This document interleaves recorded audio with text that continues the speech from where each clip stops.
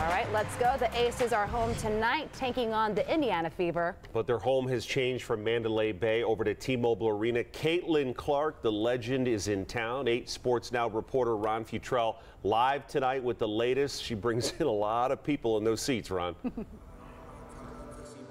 She does indeed. Brian and Ozzie, a sold-out T-Mobile Arena tonight. They expect 20,000 fans here for the game. By the way, courtside seats, about $1,000 on the secondary market because you can't find them on regular areas that you would go to.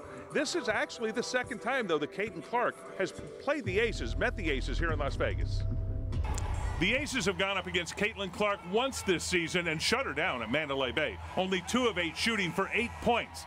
And thanks to 29 points from A'ja Wilson, the Aces got the blowout win over the Fever. Yeah, I know her success in college was phenomenal. She's a great player. She's coming into a league now, and she needs to grow into the role that she's going to play.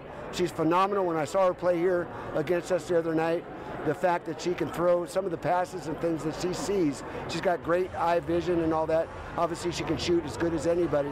But there is no question Clark has been a young phenom in the league, setting numerous rookie records and drawing large crowds and hard fouls, and drawing a lot of attention to women's basketball. She's great for the league, and I think she's going to be a great player, and I'm excited to have her.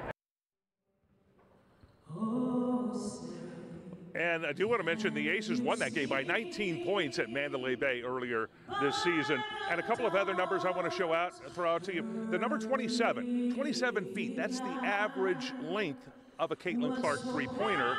Compare that to Steph Curry, who's about 26 feet in the NBA. You've also got 27 for the number of points that A'ja Wilson is averaging this season. She's leading the league in scoring with that 27 per game. Reporting live from T-Mobile Arena, Ron Futrell, 8 Sports Now.